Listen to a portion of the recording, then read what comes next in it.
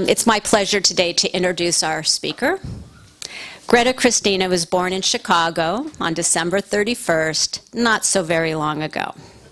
She is a graduate of Reed College. Greta is a regular atheist correspondent for Alternate, Free Inquiry, and The Humanist, and has been writing about atheism in her own Greta Christina's blog since 2005. Her blog is now part of The Orbit. Hemant Mehta at The Friendly Atheist ranked her blog in the top 10 most popular atheist blogs. Greta has been writing professionally since 1989 and has been a full-time freelance writer and speaker since 2012. Her writing about atheism has appeared in print, in Skeptical Inquirer, and the anthology Everything You Know About God Is Wrong, as well as in her own books, Coming Out Atheist, How to Do It and How to Help Each Other, and Why Are You Atheists So Angry? 99 Things That Piss Off the Godless. And her books are up here for sale, so please get one today and have her sign it while she's here. Speaking to Chris Mooney for the Point of Inquiry podcast, she stated that there isn't one emotion affecting atheists, but anger is one of the emotions that many of us have. It drives others to participate in the movement. She feels that there are many goals for the atheist movement: more separation of church and state, ending bigotry against atheism, and for some, persuading people out of religion. She thinks it is a valid goal to work towards a world without religion. As a speaker, she is a movement favorite and has appeared at many regional and national conferences, including the Reason Rally in 2012. In 2013, she was named the International Team-Honored Hero of the Foundation Beyond Belief. The foundation teams raise money for the Leukemia and Lymphoma Society. She has served on the Foundation Beyond Belief's board of directors. In 2013, she received the LGBT Humanist Pride Award from the American Humanist Association. In 2015, she received the first Secular Student Alliance Ambassador Award, which was the first time they ever gave the award. Christina is an advisory board member of Secular Student Alliance and a donor at the lifetime membership level. Outside of her atheist work, she is the editor of Paying For It, a guide by sex workers for their clients, and of the Best Erotic Comic Anthology series, and has written the erotic novella Bending and the erotic fiction collection Bending, Dirty Kinky Stories About Pain, Power, Religion, Unicorns, and More. Her writing has also appeared in 3 volumes of Best American Erotica. She has also written about cats for Catster and has written for the magazine Feminism. Greta Christina has lived in San Francisco Bay Area since 1984 and is happily married to her wife, Ingrid Nelson, whom she has been in love with since 1998. And Ingrid's here today too, so please make sure we give Ingrid a special welcome today. So everybody, please help me welcome Greta Christina.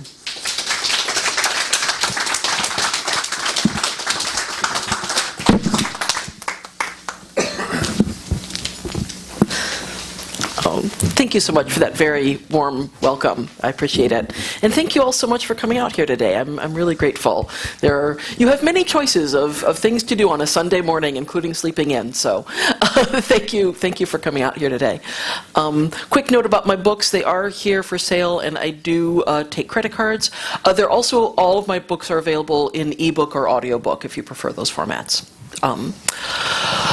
So today I am talking about practicing atheism in everyday life. So, you're an atheist, now what? What does it mean to live as an atheist? Living without religion is not always so different from living with it. Atheists and believers are all human. You know, we all laugh at jokes, listen to music, care about our loved ones, try to be good. But there are real differences. When you think the meaning of your life is handed to you by God, you're going to live differently than if you think we create our own meaning.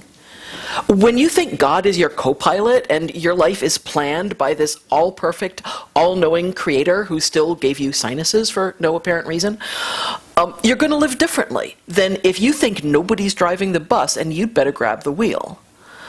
When you think you and your loved ones are going to live forever in a blissful afterlife where everyone somehow magically gets along, you're going to live differently than if you think this short life is the only one we have. There are differences between a religious life and a godless one, and they're not trivial. Now, the narrowest definition of atheism is that it's simply the conclusion that there are no gods. And if you want to define atheism that way, that's fine. But conclusions don't exist in a vacuum. Conclusions have implications, sometimes profound ones, and that includes the conclusion that gods don't exist. So for me and for many people, atheist doesn't just mean I don't believe in God. It also means the values and the ways of life that are implied by that conclusion or inspired by it. It means the skeptical, evidence-based ways of thinking that made us non-believers in the first place. And it means the communities, organizations, and movements that are springing up among people who don't believe in any gods. Now, if you want to use the words humanism, skepticism, free thinking, organized atheism, or any other word to mean these things instead, that's fine with me. Whatever we call it, this is what I'm talking about today. Once we accept that there are no gods, how can that shape our lives? You know, how do we decide what it means to be good with no gods writing the rule book and handing out justice? How do we create meaning for our lives when we accept that there are no gods creating that meaning for us?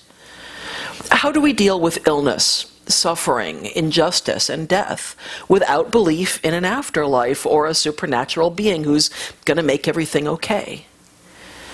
How do we deal with the rise of fascism, with the empowerment and emboldenment of white supremacy, with tampered elections, with the frightening and dangerous world we're living in right now, without, again, belief in a supernatural being who's going to fix everything? How do we create communities for ourselves and support each other in our individuality while still coming together as a vaguely coherent whole? And how do we experience pleasure and joy and wonder in a brief, fragile, finite life? So I have written a book about this topic. It's called The Way of the Heathen, Practicing Atheism in Everyday Life. Much of this talk is taken from ideas from that book. And when you look at the book, hang on, I'll grab a copy to show you the cover.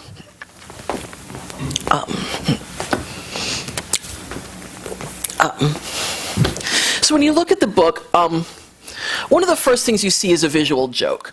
The book is titled The Way of the Heathen, and the cover art shows a person walking down a road which branches into lots of different roads and lots of different directions. There's no one right way to be a non-believer, and I'm not telling you the one right way to do it. I'm offering questions to think about, ideas that may be useful, and encouragement to choose your own way. So let's start with some big picture stuff.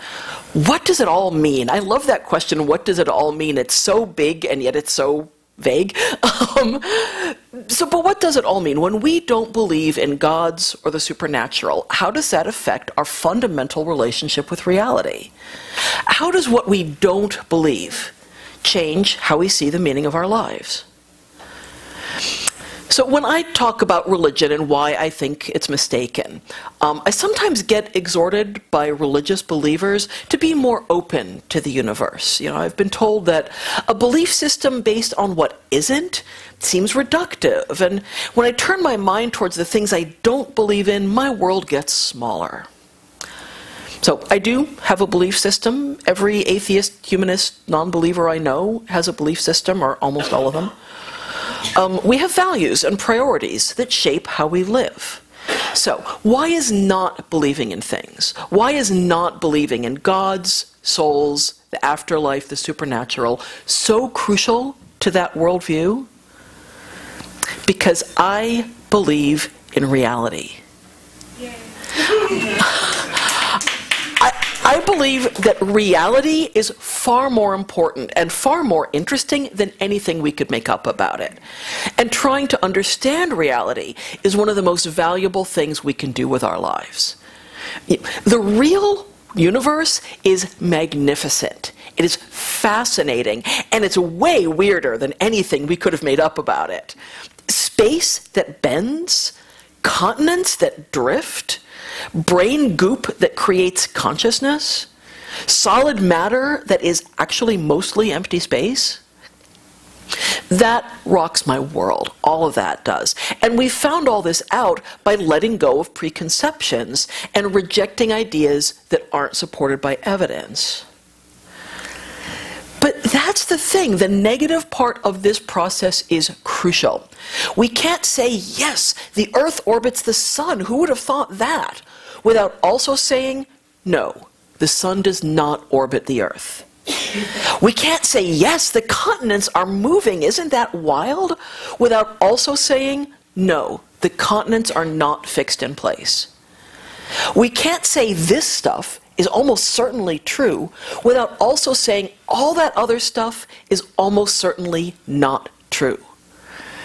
There is an impossibly huge infinitude of things we could imagine about the universe, and only the tiniest fraction are actually true.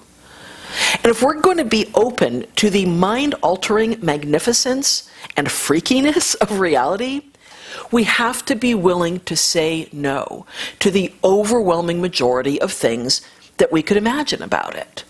We have to be rigorous in sorting reality from unreality and relentless in rejecting unreality. And I have no problem with stories about imaginary realities. Stories and imagination, they're essential parts of our human lives, and they're also just fun. But if we care about reality, we need to not fool ourselves into thinking that our stories are true. Our world does not get bigger when we value our experience of reality more than reality itself. It doesn't get bigger when we treat every possibility as equally likely and choose between them based on which ones we would like to believe. It doesn't get bigger when we ignore or deny evidence. It doesn't get bigger when we armor ourselves against reality. Our world gets bigger when we let reality in. This is true for scientific reality, and it's true for human reality, for the reality of other human lives. Our world gets bigger when we let reality in. It gets bigger when we pay careful attention to reality and let it take priority over our opinions about it. Our world gets bigger when we let reality be what it is. And reality is what I believe in. Now, believing in reality might seem like an oxymoron. Doesn't everybody do that? Doesn't everybody think that the things they believe are true? Isn't that what it means to believe something? And doesn't everybody think that it's important to believe that things are true? But one of the many hard lessons that we've learned from the political landscape in the last several years, and especially in the last year or two, is that for millions of people, reality is at best a very low priority, and at worst is an open enemy. And this isn't just a right-wing phenomenon. There is fake news and confirmation bias and stubborn clinging to disproven ideas everywhere on the political spectrum. But this isn't just a right-wing phenomenon, but it is especially a right-wing phenomenon. It is amplified by the right wing's naked hunger for power at any cost, including the cost of blatantly disregarding the truth. And it's amplified by the religious right, which proudly embraces faith over facts, not just as acceptable, but as virtuous, as a positively good way to live life. And if there's anything that the atheist, humanist, and secular communities can contribute to the political and moral landscape right now in the world we're living in now and in the coming years and decades, I think it might be this. At least in theory and sometimes in practice, we care about reality. And we prioritize truth over our opinions. We're a community with a very interesting common thread. The thing that we have in common is that we admitted we were wrong about something very important. It's not universally true. There are some non-believers who were raised that way, but for most non-believers, we thought something was true, and we admitted we were wrong. And that is a gift. It is a powerful value to hang on to in these difficult times, and I would encourage all of us to adhere to that value and to step up our game on it.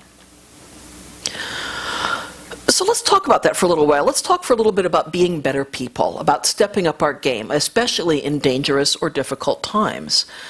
Let's talk about ethics.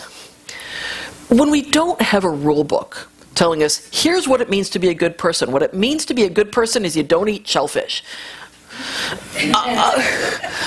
When we don't have that rule book, what does it mean to be a good person? And very importantly, how does a commitment to reality affect what we do when we're trying to be good?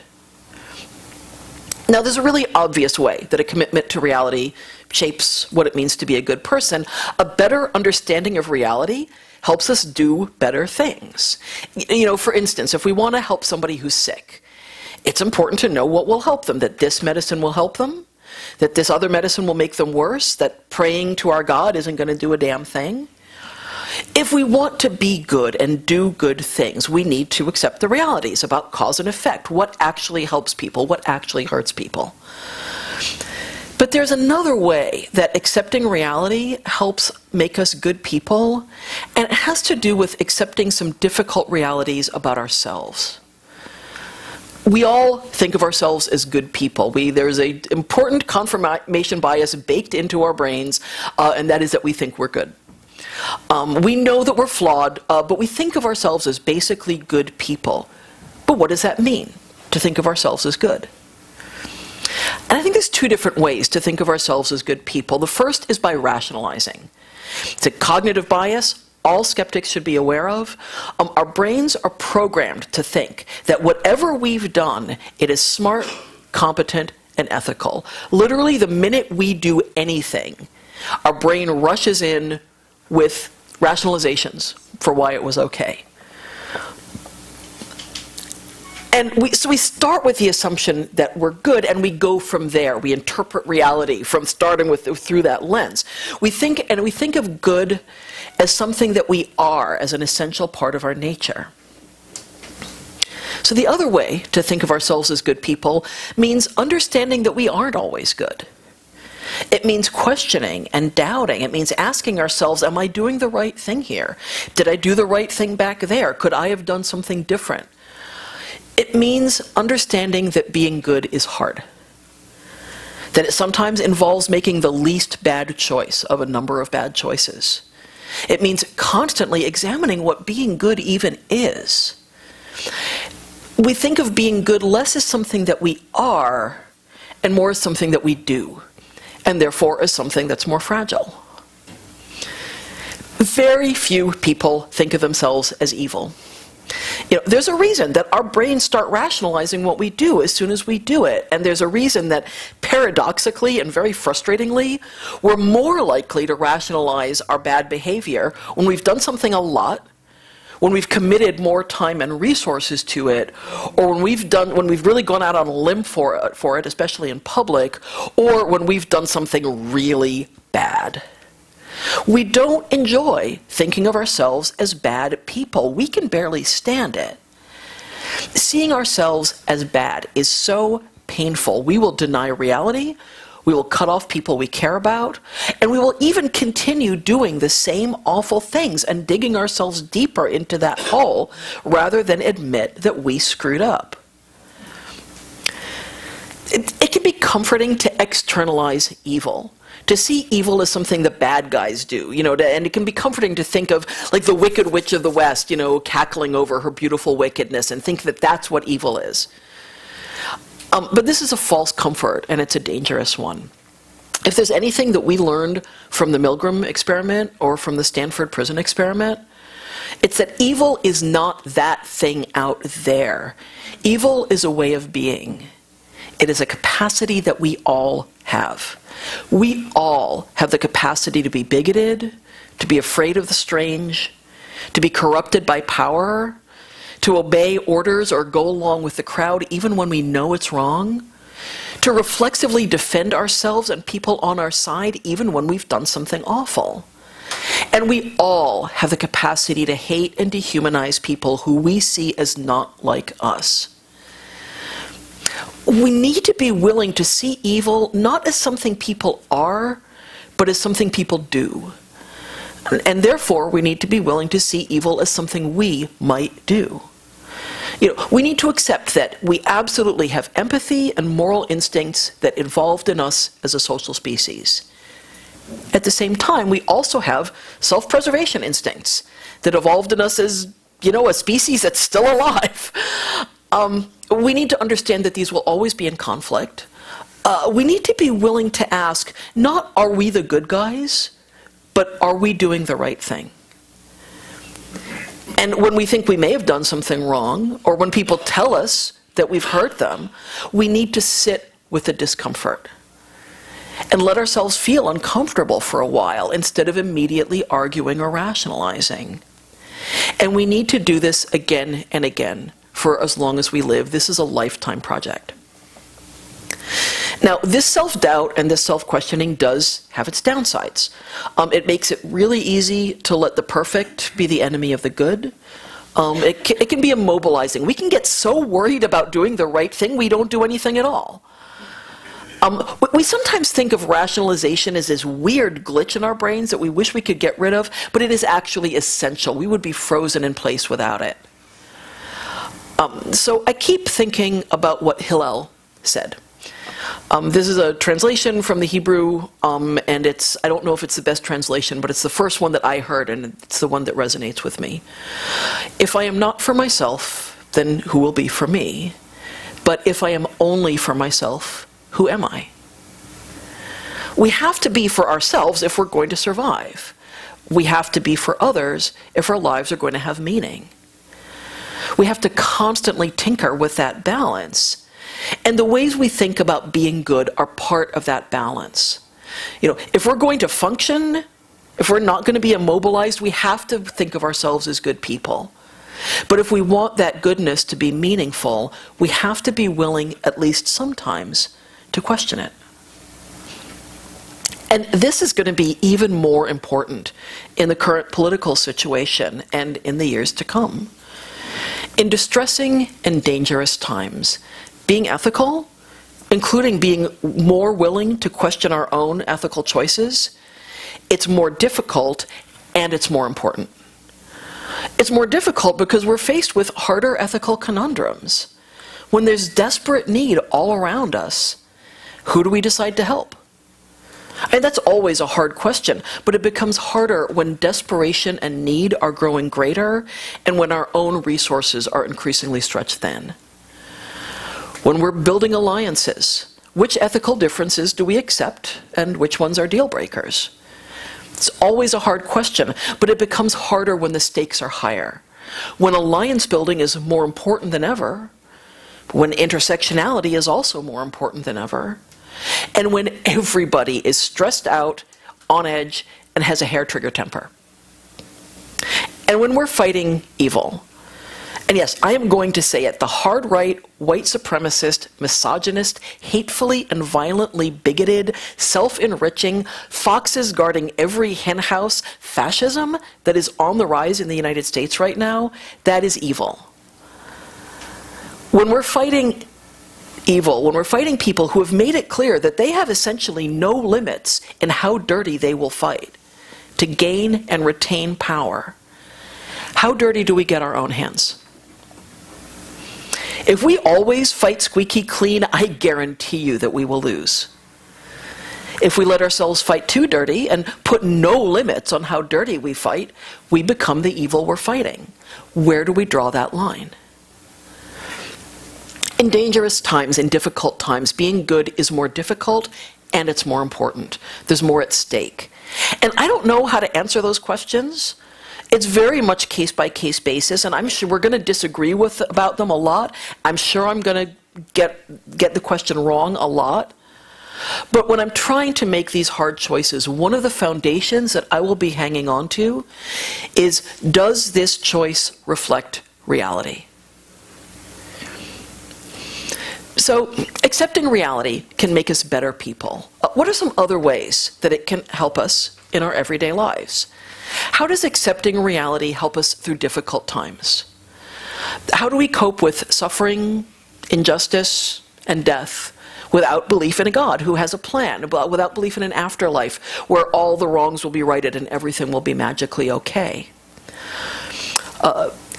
There's a lot of directions we could take this conversation. We could talk about coping with illness, with bad luck, with depression, with grief, with our own mortality. And I do talk about all of that in the book. But because of the disaster of November 8th, 2016, I want to take this in a different direction. I want to talk about some hard realities about injustice. I want to talk about resistance. And I want to talk about injustice and resistance, not as a crisis, but as a permanent condition of our lives.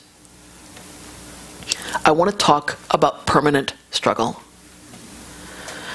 And I didn't write this section of the book in response to the election. I wrote it a while ago. It's something I've been thinking about for a long time. But this idea of permanent struggle became much more relevant after the election. And I'm trying very hard to make peace with it. I'm trying to make peace with the idea that in almost every struggle I care about passionately, I am going to live the rest of my life without winning. The day that I die, there will still be hatred of women, disgust for queers, contempt for black people, revulsion for trans people, pointless poverty, grotesque inequality, and stinking rich people who don't give a damn about any of it as long as they've got theirs. That was true before the election, and it's true now. And I'm trying to make peace with the idea of survival as victory. The idea of harm reduction. The idea that shoving the world into a slightly better place, or even into a slightly less crappy and unlivable place, even just holding the line against people who are trying to make things worse, trying to make peace with the idea that this is a form of winning. And trying to let go of the entire idea of winning. And I am obviously doing a lousy job. This is very hard for me. I'm trying to make peace with how much of our progress isn't really progress, so much as it is digging ourselves out of a hole. So much of progress means alleviating suffering and righting inequalities, pushing back against bigotry and hatred and brutality that should never have been there in the first place. So much of progress isn't building something new, it's building a level foundation. It isn't adding positive numbers, it's struggling just to get to zero. And I'm okay with the idea of permanent struggle. Well, no, obviously, I'm not okay with that. I am beginning to see okay on the horizon. I am profoundly not okay with how much of the struggle is a waste of time. And I don't mean that it's a waste of time in the sense that the work isn't worth doing. Of course the work is worth doing. The foundation is wildly uneven. There are a ton of holes to dig out of. But we shouldn't have to do it. We wouldn't have to do it if we didn't have such a terrible history, and if people weren't so terrible so much of the time. And I'm trying to make peace with how much we could all build, how high we could all climb, if so many of us weren't digging out of these pointless, poisonous, unnecessary holes. And if so many others weren't digging more holes, digging deeper holes, so they can live high on the pile of dirt and bodies. I'm trying to make peace with how much time and energy and resources we spend convincing people just to give a damn. The world would be so much better if everyone cared about justice and equality and people just living decent lives. If everybody cared just a little more, just 5% more, we would be so much better off. And I'm trying to make peace with how few people are willing to do even that. I'm trying to make peace with all the ways I'm part of the problem. My comfort is built on other people's suffering. Cheap food, cheap consumer goods, plentiful energy, all come at the cost of other people's grossly exploited labor, and comes at the cost of pouring garbage into the oceans and the air. And for all the dozens of ways that I'm living in holes and I'm clawing my way out and having dirt poured at me at every turn, there are also dozens of ways that I won the lottery the day I was born. And it's a lottery that was funded by beating people into the ground and taking their land and their money and their labor. No matter how careful I am, there's no way to completely disengage from systems that benefit me at other people's expense. The only way to never hurt anybody is to be a hermit. And I'm trying to make peace with the fact that I don't want to make peace with this. Causing pain and shrugging it off is exactly the thing that I'm struggling against. If I'm going to be the person I want to be, I am always going to question my compromises, doubt my motives, and wonder if I could do better.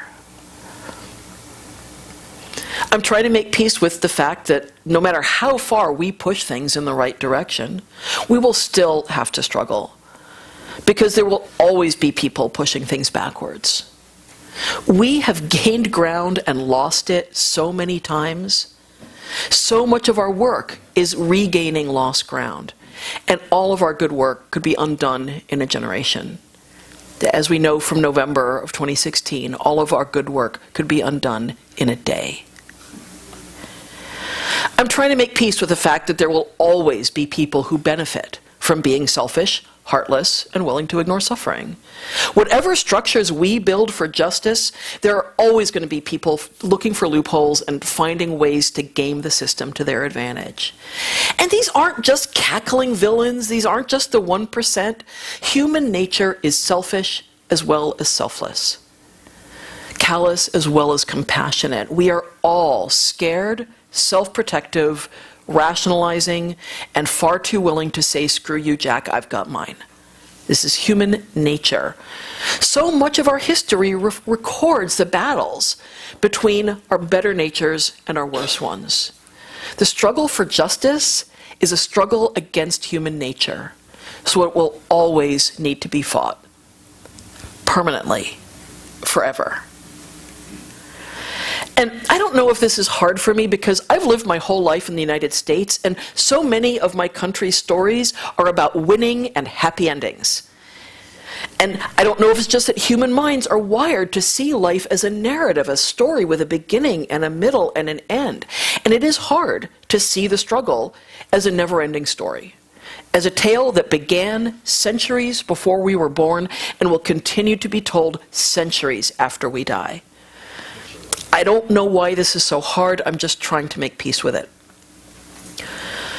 At the 2015 American Atheists Convention in Memphis, Anthony Pinn, who's an extraordinary writer and speaker, I strongly recommend that you check out his work. Anthony Pinn gave a talk on what the atheist movement could learn from hip-hop. And as he so often does, he said something that very strongly resonated with me. I actually wrote this piece in direct response to what he said. Except I didn't remember exactly what he said, so I emailed him, and this is how he phrased it in an email afterwards. We do what we can, where we can, knowing that oppression is web-like in nature. The proper posture is one of perpetual struggle, perpetual rebellion against injustice. The price of liberty is eternal vigilance. The price of justice is permanent struggle. And there is this odd way that permanent struggle brings a degree of peace. Trying to win the struggle for justice, trying to navigate by a non-existent light at the end of the tunnel, groping our way towards a non-existent promised land, that brings a terrible sense of frustration and failure. You've been working so hard, why isn't it better? Why isn't it perfect? Letting go of that impossible dream means we can take satisfaction in our small achievements, in the harm that we've reduced. And it means we can be smarter about the struggle. We can make better decisions about short-term goals versus a big picture. And when we don't win, when we aren't perfect, when we don't see our way, when we don't see any way, it's not because we aren't good enough. The fact that I'm not winning, that the people I'm fighting alongside aren't winning, doesn't mean there's something wrong with us. The reason we're not winning is that winning is impossible, and winning is not the point. And there is a degree of peace in seeing my work as part of something bigger, a link in a chain. There is peace in being one more descendant of Sisyphus, pushing that rock upward, passing wisdom and experience on to the next generation of rock pushers. There is peace in knowing that without our struggle, the rock would always be at the bottom, grinding people into the ground. I'm trying to make peace with all of this, and I'm beginning, maybe, to see okay on the horizon. But struggle isn't something we do alone. Resistance isn't something we do alone. And that brings me to my next question about living an atheist life. As atheists, how do we build relationships? How do we build secular communities? So much community building is done around religion. Religion often calls itself faith-based communities. How do we build reality-based communities? And how do we build reality-based relationships and organizations with other atheists? Again, this is a very large topic. A lot of people are talking about it. I believe that Greg Epstein and James Croft are writing an entire book about atheist and humanist community building. I have a ton to say about it, and I'm sure that people here in this community have a lot to say about it that I don't know. I hope we can talk about it afterwards. But there's a particular topic that comes up a lot when we talk about atheist and humanist community building. It's somewhat contentious, but it is hugely important. If we're going to build healthy, thriving, supportive communities, that especially if we're going to build communities that are a relevant part of the resistance that's being built right now, we need to really work on diversity, inclusivity, and social justice. I mean, from a purely ethical position, this is the right thing to do, but it is also the smart thing to do. It is the evidence-based thing to do, the thing that accepts reality and responds to it. And that's the case I'm going to focus on today. Working on diversity and social justice is smart and evidence-based because there are female atheists. There are black atheists. There are Latinx atheists. There are working class and blue-collar atheists. There are transgender atheists. Non-gender binary atheists. There's gay, lesbian, and bisexual, pansexual, asexual atheists. It's atheists of Asian descent, Middle Eastern descent, Native American descent. There are immigrant atheists. There are disabled atheists. There's atheists with mental illness. I'm one of them. There's young atheists. There's old atheists. And all of these folks are atheists, and we all need a voice in how this movement is built and how our communities are built. Making organized atheism and organized humanism a welcoming place to all of these people and more, it's not just the right thing to do, it is how we're going to turn ourselves into a powerhouse. And in this difficult world we're living in right now, in the difficult years to come, it's how we're going to make ourselves relevant. And when we fail to do this, we have failed at one of the most central parts of our mission, building supportive communities for non-believers. When women show up at meetups and never come back because creepy men were invasively creeping at them, we have failed at that mission. When black people show up at conferences and don't come back because almost all the speakers were white or all the speakers were white, we have failed at our mission. When people of Asian descent come to our meetups and don't come back because they got told, "You speak the language so well," we have failed at our mission. When people without a college education come to our meetups or our online forums and don't come back because they heard patronizing talk about how college-educated people are more likely to be atheists, and this means atheism is smarter and better, we've failed at our mission. When young people come to our events and don't come back because every new idea they offered got shot down, we have failed at our mission. When trans people come to our events and don't come back because they were asked invasive questions about the state of their genitals, we have failed at our mission. When poor and working class people don't show up for our events because they're expensive or aren't near public transportation, we have failed at our mission. When people with disabilities don't come to our events because they're not accessible, we have failed at our mission. And when marginalized people of all varieties point out any of this and get gaslighted or dismissed or told to stop talking about it, we have failed at our mission. When marginalized people point out ways that they got excluded and we're told, "No, you didn't," or "You're being divisive," or "You're blowing things out of proportion," or "We didn't mean to exclude you, therefore you didn't feel excluded. Therefore, you should stop asking us to change." We have failed at our mission. When marginalized people tell us that we've hurt them and we turn the conversation to our own hurt feelings about how they told us, rather than the damage that we've done. We've failed at our mission. When marginalized people ask for more focus on issues that concern them and are told no because that would be mission drift, we've failed at our mission.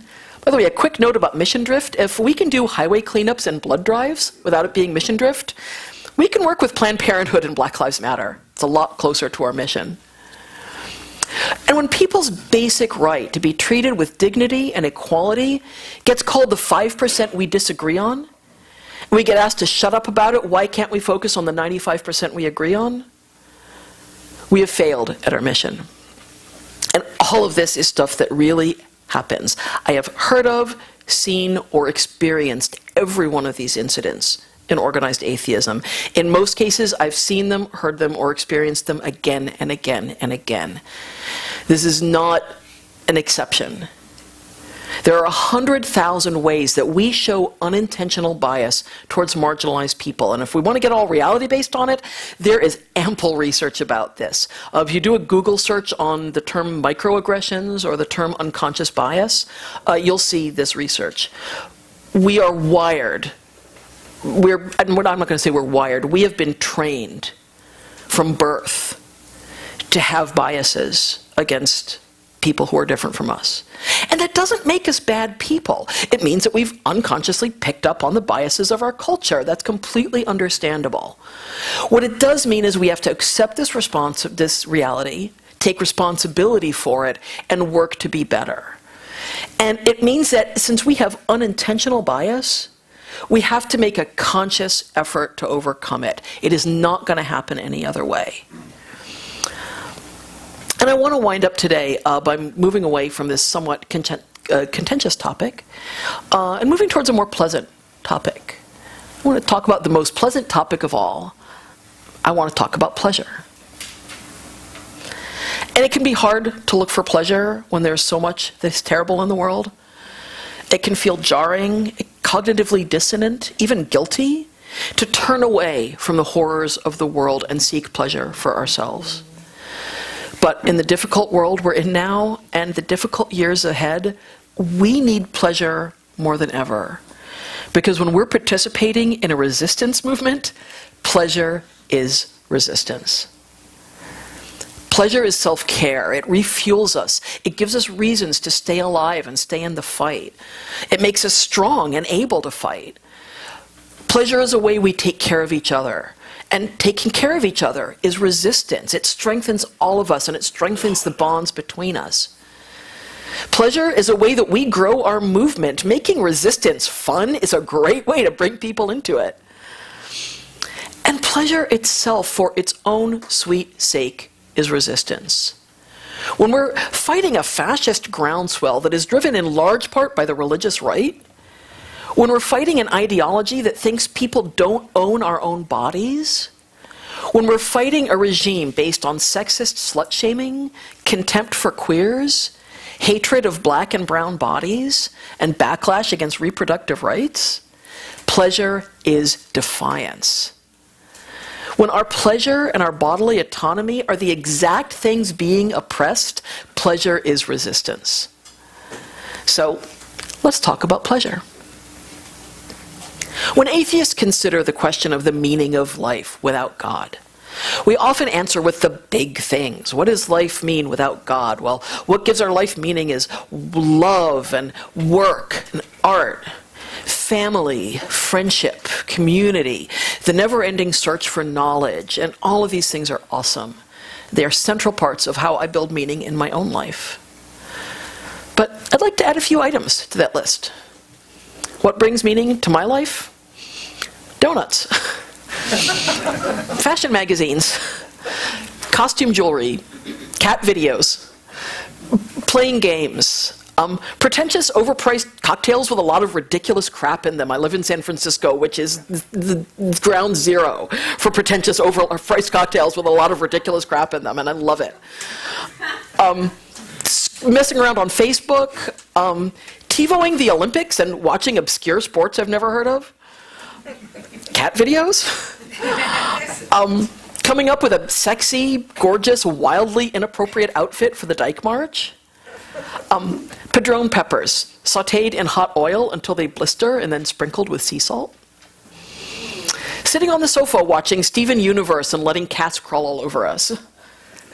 Cat videos. The never-ending search for a perfect cup of decaf coffee. I want to speak in praise of frivolity.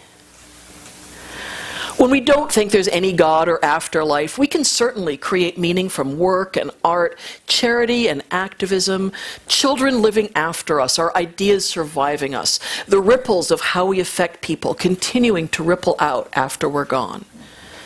But if other people are the meaning of our life, what meaning do their lives have? If we exist to make other people happy, and they exist to make still other people happy, at what point does that end?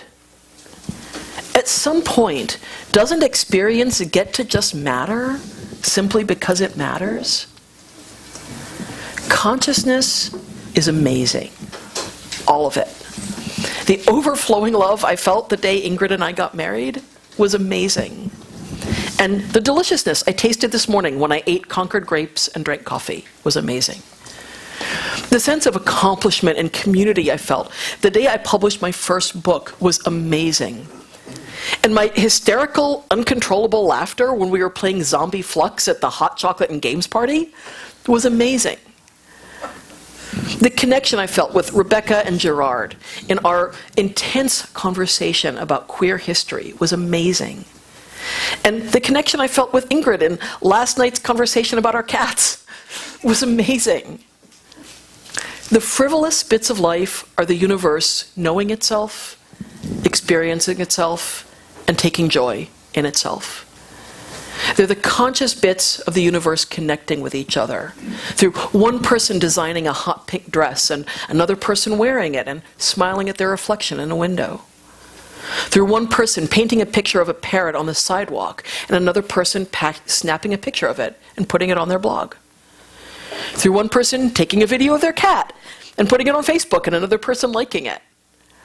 Through one person making a donut and another person biting into it and experiencing joy. Carl Sagan famously said that we are the way that the universe knows itself, and that is true and that is important. We are also the way that the universe experiences pleasure. And when we let go of the idea that life is only meaningful because of God, when we truly accept that meaning is ours to create, we can stop being size queens about meaning. When we let go of the idea that joy only matters when it brings glory to an omnipotent creator, we can let every kind of joy matter. Thank you.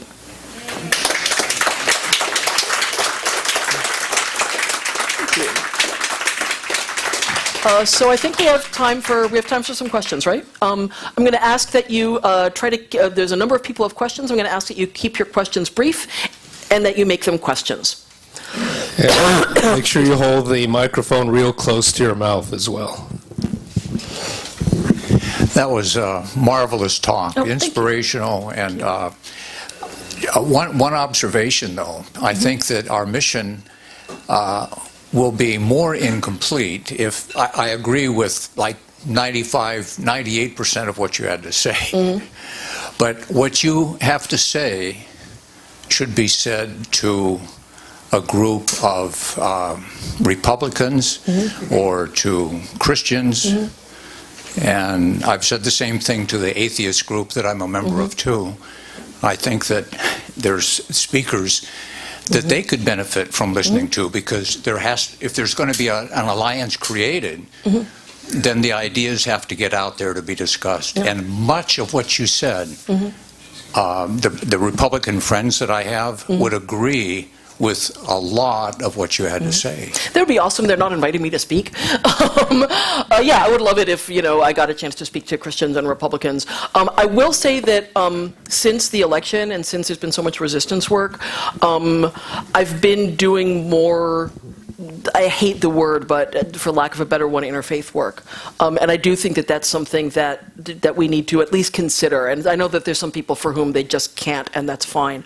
But there are a lot of progressive religious believers who are on the front lines in the resistance work that's being done right now.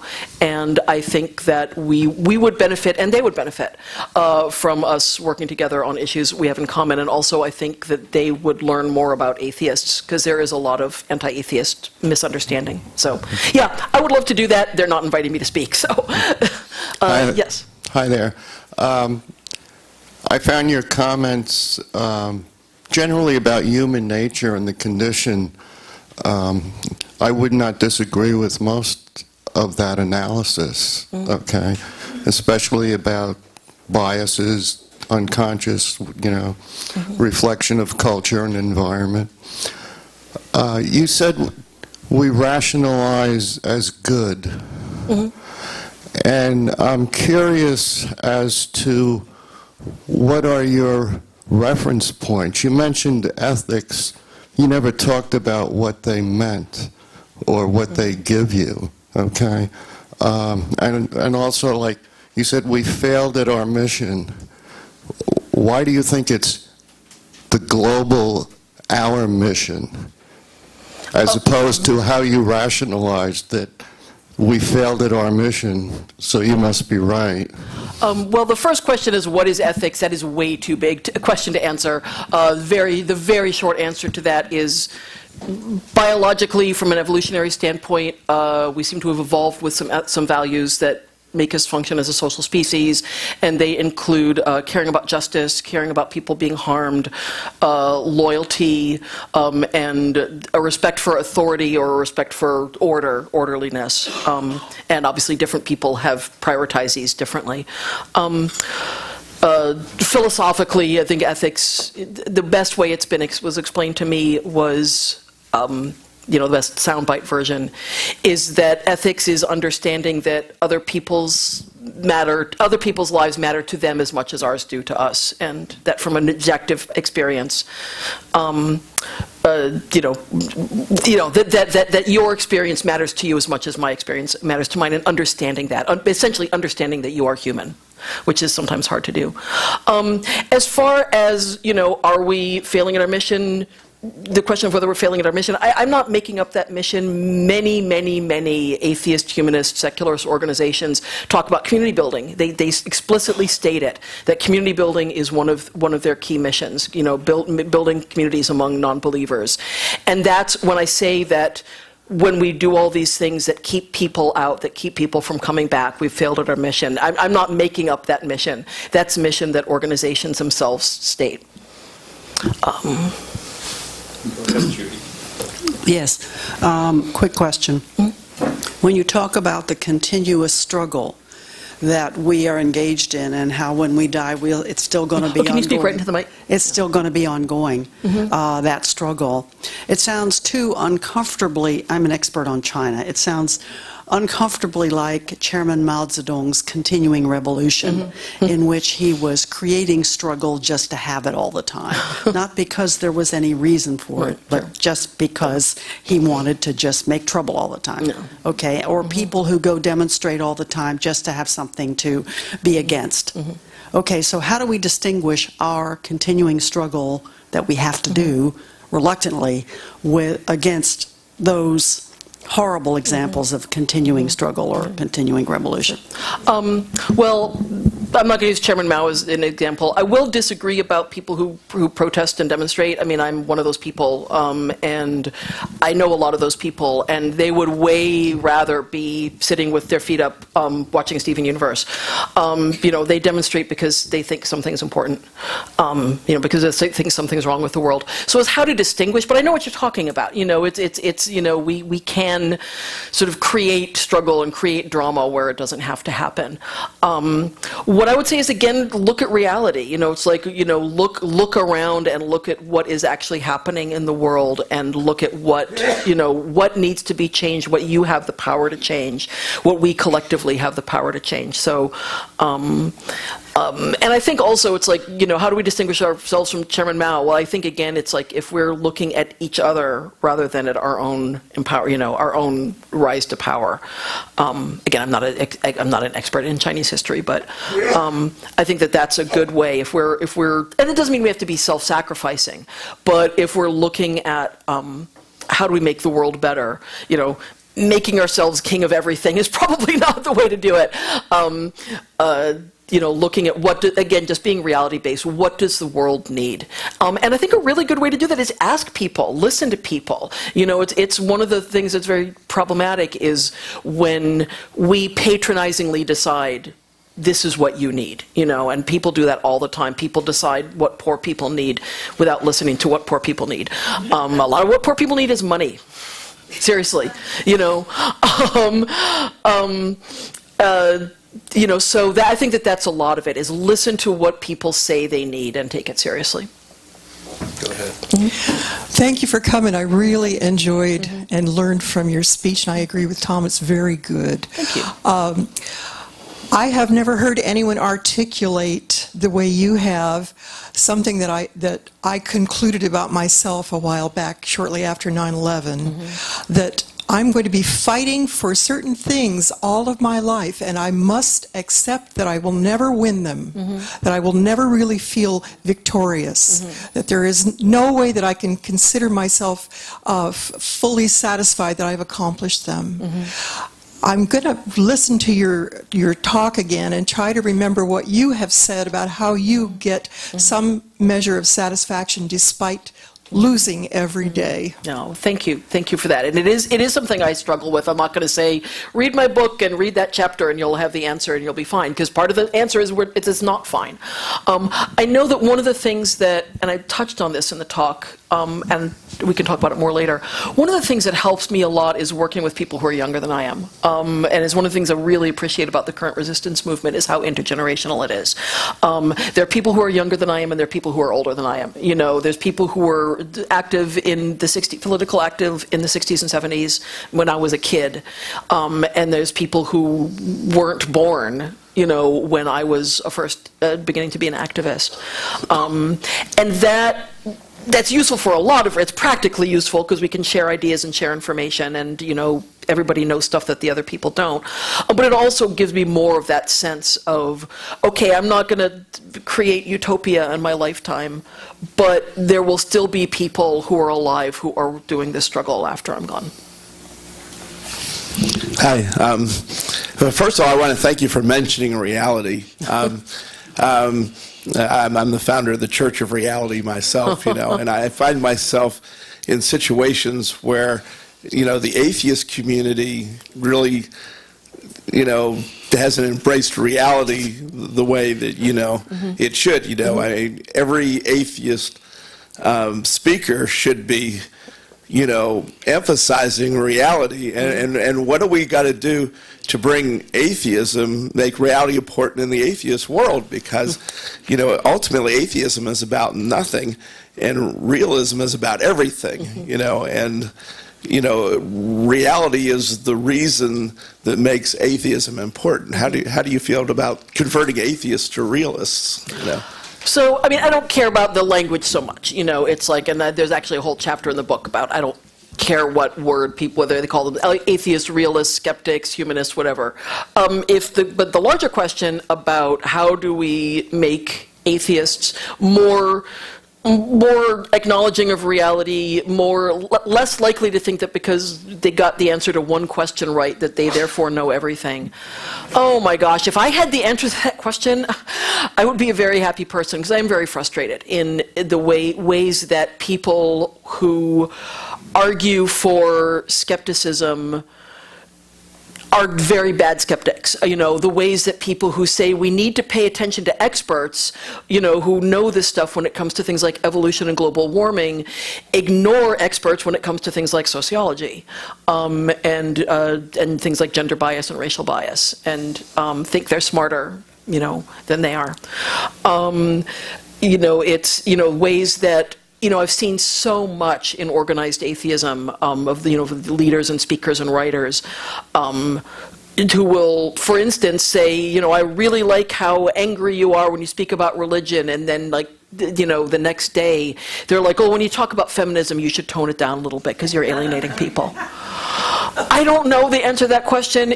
I don't know. I wish I knew, because I do fear. It's one of my biggest fears right now, is that there is this amazing resistance movement that's happening right now, and I fear that organized atheism and humanism and skepticism is going to be irrelevant to it, because there is so much resistance in our organized movements, so much resistance and so much hostility towards things like paying attention to the fact that we have bias and trying to unlearn it. So I don't know. That's a really good question if anybody has any ideas on how to get people, but you know, it's always a question, right? It's like, how do you get people to reflect and look at our own biases? And of course, that's always hard. So I don't know. Hi, can you describe what reality means, especially in the context of ambiguities that we have in our brains, which I'll call biological construct, and also with respect to the social constructs? Because it's very difficult for, at least I find, to just filter out all these constructs and say that this is the reality. So can you describe that? And then the follow-on question is that in Silicon Valley, the reality is that technology solves everything, all aspects of life. Can you comment on that? Thank you. Oh, those are two very big questions. I'll try to comment as quickly as I can. I don't know how to define reality. And yes, there's an interesting paradox of prioritizing reality when one of the realities you understand is that you have a biased brain that will never understand it. That's hard. That is a weird paradox. You know, we have biased brains, we have limited brains, we're never really going to understand everything. The best definition of reality that I've seen is that reality is what's there when you're not looking at it. You know, that, you know, there are still going to be black holes when I'm dead. You know, evolution will still be how life functions when I'm dead. You know, these things are true even if I'm not here. And that's the best, and that our commitment to understanding reality is to try to sort of certainly when it comes to scientific reality, to try to take ourselves out of the picture, and look at, what would be there even if I weren't here. That's somewhat different, obviously, when you're talking about sociology, psychology, personal realities, realities of human interaction, because we can't take ourselves out of that. But again, I think a lot of where that comes in is listening, listening to people. As far as technology, yeah, technology is awesome. It's going to solve a lot of problems. It's not going to solve everything. Technology often creates problems that we don't know about. It's like, look at our automobiles. Automobiles, are creating this massive pollution and contributing to global warming, and we didn't know that when we invented the car, however many decades ago. So I think technology is awesome. I'm not anti-tech, but I do think that tech communities especially have a tendency to ignore human reality, have a tendency to ignore, they think technology is going to solve racism. It's like, as opposed to, shutting up and listening to people. So yeah, I don't know if that helps answer your question, but. Hi, thanks for a wonderful talk. Oh, I appreciate your clarity and your insights. The ideals of freedom and peace and justice and equality are really human constructs. They're not necessarily grounded in reality. Mm-hmm. They're ideals. Mm-hmm. And so they're a product of our imagination, really. And so how does that differ from religion? Well, I would say that that's a fair question, and again, it's a large one. What I would say is that it's observable that we care about these things. And in fact, there is a significant amount of research being done now. It's fairly new research, and so it's not solidified yet. But there's a significant amount of research in what are core human values, what values, and consensus that's building is that we have them, that we have core values that we evolved with as a social species. Other social species also have them, that you can't really function as a social species without them. And so the questions that are being hashed out now are, what exactly are those values? How do they play out in differently in different cultures, differently among different individuals?